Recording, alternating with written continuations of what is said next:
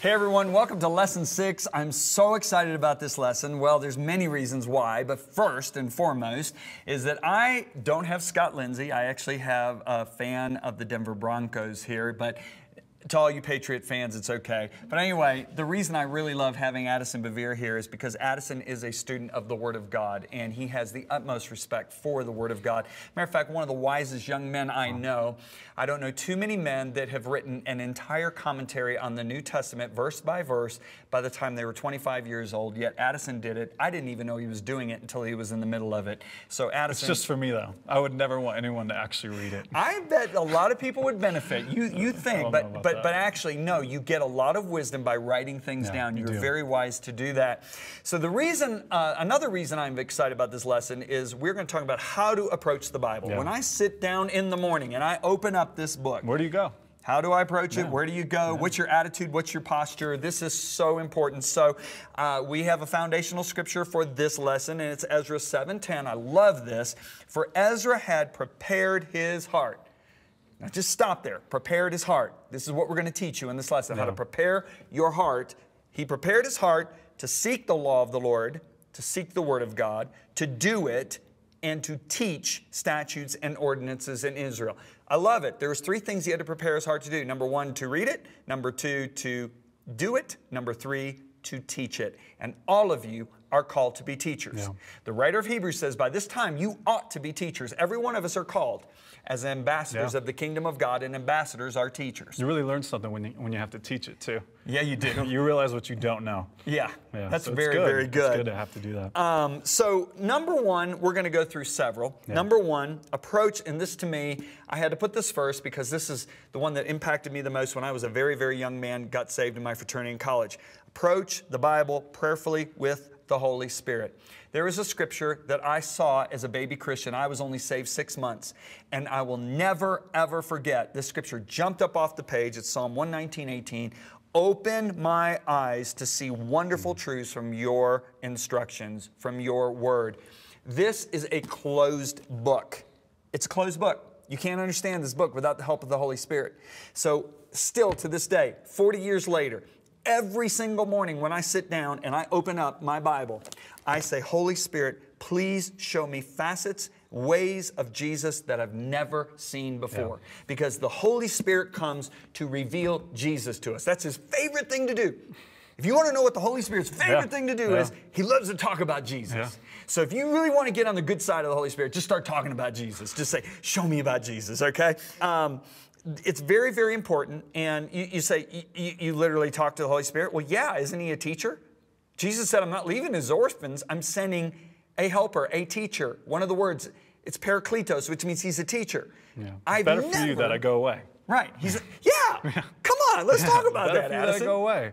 Yeah, because the teacher, the Holy Spirit, the comforter, the helper, He's going to come and reveal the depths of truth. Okay, so why is that better than having Jesus? Well, because the Holy Spirit is available to all of us. Jesus was confined to a single body and at a single location. Time, right? Absolutely, yeah. But the Spirit of Jesus, He had to sleep. Yes, but the Spirit of Jesus Christ illuminates the deep things of Scripture. And that's Paul's big point, 1 Corinthians 2. He's like, the Spirit understands the deep things of God, the deep things of existence, those answers that we seek day in and day out as we're going through life. It's the Holy Spirit who reveals those to us. So is that Scripture. Why 40 years later I love the Bible probably more than when I first got saved? There's so many dimensions to the Word of God. Yeah. So we're talking about the Word of God as God personified, right? Like Jesus became the Word became flesh. This is the continuation of that ministry revealed through the Spirit. So we're talking about something that blows our understanding out of the waters. It just does. And so it takes a lifetime to really grapple with what this book represents and what it means for our lives. So good. You know, Paul said in Corinthians, but the people's minds were hardened. And to this day, when the Old Covenant, which is part of Scripture, is being read, the same veil covers their minds so they cannot understand the truth. But now listen to what Paul says. But whenever someone turns to the Lord, the veil is taken away. Now, who is the Lord he's talking about here? It's not Jesus. He said, for the Lord is the Spirit, the Spirit of Jesus Christ. And wherever the Spirit of the Lord is, that's where you're going to find freedom. And a better translation of that is wherever the Spirit is Lord, that's where there's freedom. He's not allowed to be Lord everywhere. Right. So where Jesus went, we saw an expression of freedom. Yes. Yes. But it was confined to his location. Yeah. But now when we submit ourselves to the lordship of Jesus and we live in tune with his Spirit, we bring that expression of freedom into our everyday lives. So we allow the Spirit to be Lord. See, absolutely. Let's say it this way. I know churches that don't allow him to be Lord. They tell him what to do. Well, they want to manipulate Scripture. They want to be Lord. Yeah. So they're control freaks. Human beings are control freaks by nature. So we use Scripture as a way to control everything, which is not freedom. It's not yielding to the Addison, Spirit. I'll never forget the time I was in worship in Canada. I was getting ready to speak at a church or a conference. I can't remember. It doesn't matter. And right in the middle of worship, the Holy Spirit asked me, he said, do you know what a religious spirit is? And I thought, I've written on it. I've heard people teach on it. I've read men's books about it. Obviously, I don't know what it is because the Holy Spirit's not asking me a question to get information. Right. So I said, wisely said, no, I don't. I guess I don't know what. He said, a religious spirit is one who uses my word to execute his own will. Yeah. And I went, whoa. We saw that in the Pharisees. Right. And if we're honest, we see it in our own lives. Yeah. And that's why we have to be humble. The more mature we become, the more the Word of God is Lord to us. Absolutely. And we realize those moments when we're using the Word of God for our own aims. Yes. But yes. So number two, we got to keep moving. We do. Otherwise, we're never going to get through these 8. When we read the Scripture, we have to approach it as the Word of God. Which is what you guys have been getting at this whole course. Right. It is God's Word. Yes. And I want to read the Scripture because I love the Scripture. Okay, listen. 1 Thessalonians 2:13, Paul says, for this reason, we also thank God without ceasing, because when you received the Word of God, which you heard from us, you welcomed it not as the word of men, but as in truth the Word of God. Now listen, this is the part I love, which also effectively works in you who believe. Wow. So it effectively, literally changes us into the image of Christ if we believe. Right. There's so much in this. Right. I mean, why do you think people who read the Word 4 or more times per week saw a change in their lives? That's so true. Right there. Why have I gotten on airplanes? I told you just on one airline last year I flew 227,000 miles. Just on one airline. For those of you that don't know, that is 9 and somehow times he has a great around, marriage. That is 9 times around the earth. Why do I do that? Because I believe the Word of God will effectively work in the people that I'm preaching to. I believe that. Otherwise, I'm not flying that much. Yeah, okay? That's good. So let's go to the next one. The third, all right, I got this one. Approach it with humility. And I love this because humility determines capacity. Yep. When you're reading God's Word, your level of humility will determine your level of capacity to receive from God's Word. So I love the Apostle Paul in the book of Romans. So he's writing this letter, and his intellectual prowess is on display. Yes, we know that he is inspired by the Holy Spirit. He's writing away. It's beautiful. And he gets to chapter 11 after sharing these beautiful wonders, and he goes, oh, the depths of the riches, of the wisdom, of the knowledge of God. How unsearchable his judgments. How unsearchable are his ways. They're so far above anything that I can comprehend. And so there's something about humility that opens up God's Word to us. And if we refuse to approach his Word in humility, which really is about submission, we are going to preclude this opportunity to receive the fullness of the gift of salvation. And that's what James hits on in James 1:21. Receive with meekness the implanted word, logos, which has the power to save your souls. That's so good. That implanted word, it has the power to change every aspect of your existence if you receive it with humility. Okay, so let's talk about humility. You got 4 children, okay? Yeah. Grandchildren. Yeah. What are some of the characteristics of a child? That's actually the next one.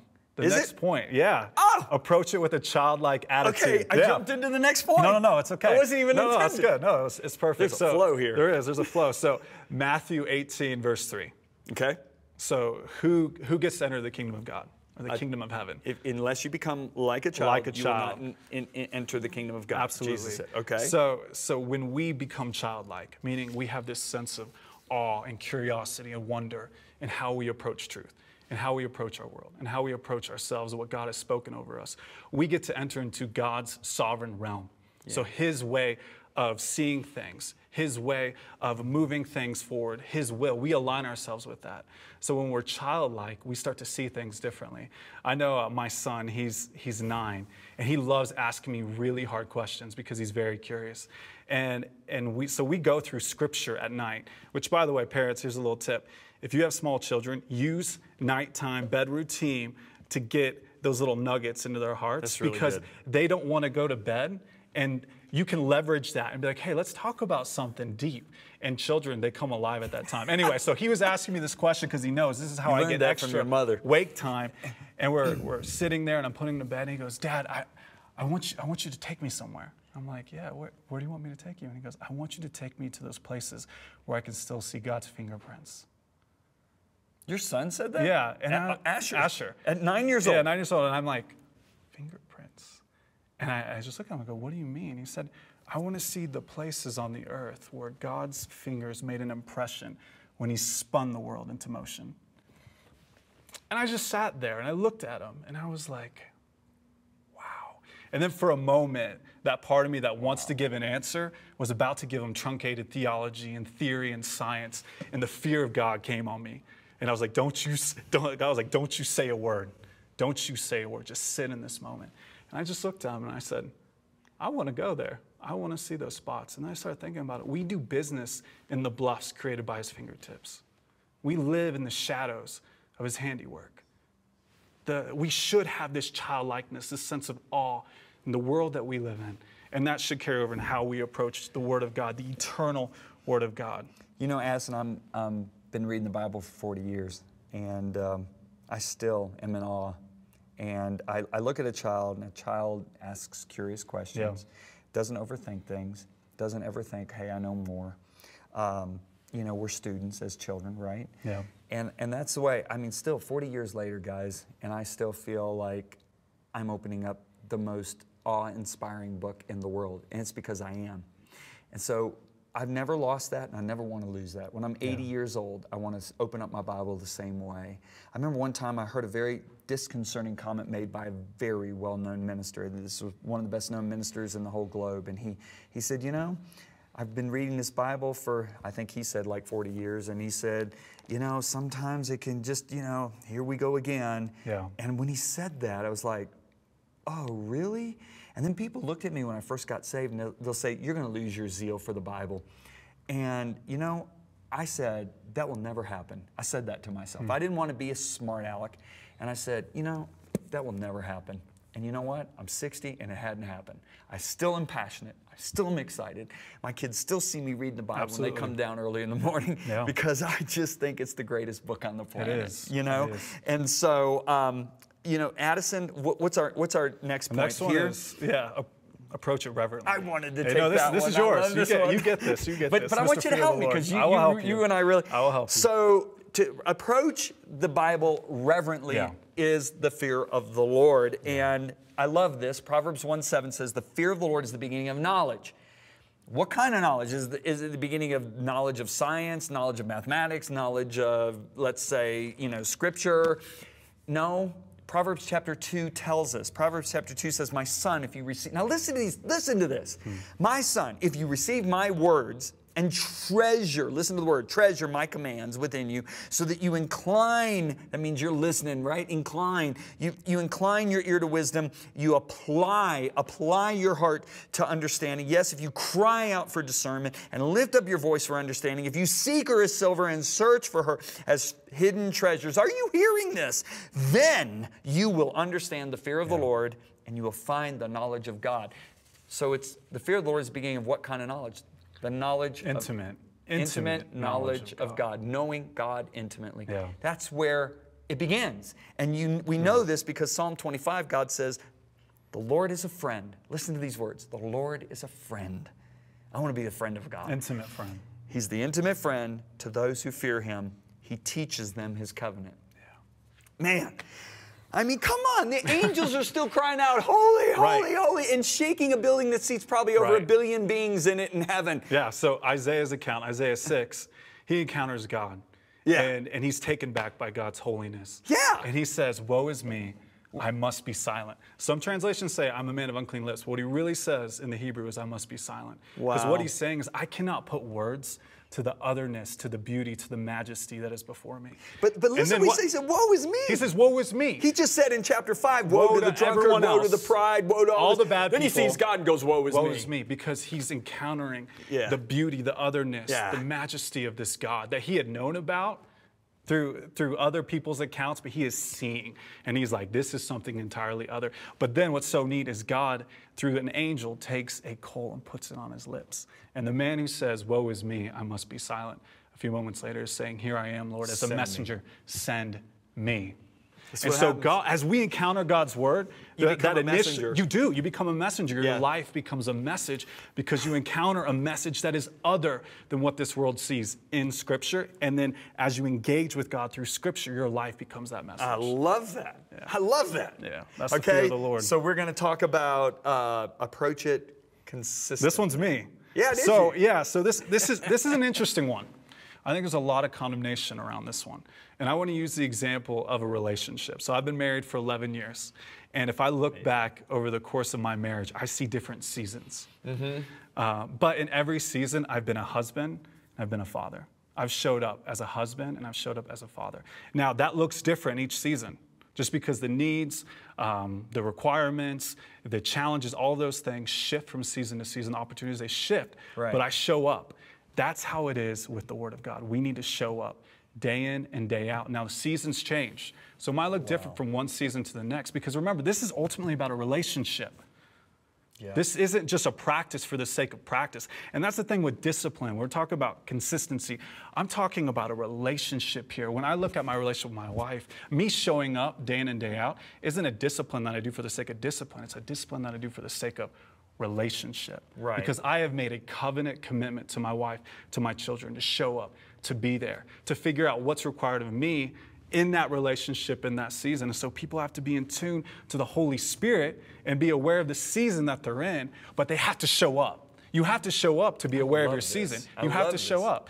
And a lot of people, they get discipline twisted. They get it confused when they lose sight of the why behind the discipline. So I would say to people out there, if you're struggling with the discipline of being in the Word, you have to go back to the why. Why is this important? Why should this be a part of your life? Because from that sense of why, from that awareness of why, we find the tenacity, we find the desire and the dedication to show up and do it consistently. Because when you show up consistently, we saw it again in the stats, 4 or more times a week, what happens to your life? Across the board, across the spectrum, everything changes. Yeah. Everything changes. We just show up 4 times a week at least. At least 4 times a week. I mean, I think that's a great goal for everyone out there. Now, be aware of your season, though. Be aware of your season. What does consistency look like in your season?